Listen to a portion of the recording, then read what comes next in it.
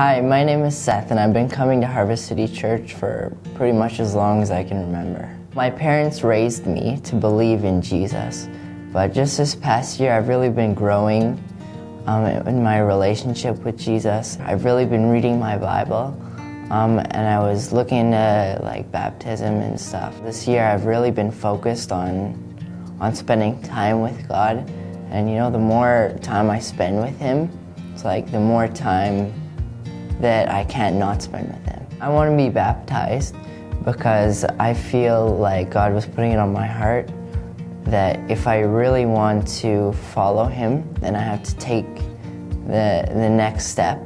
I don't want to go just half-hearted.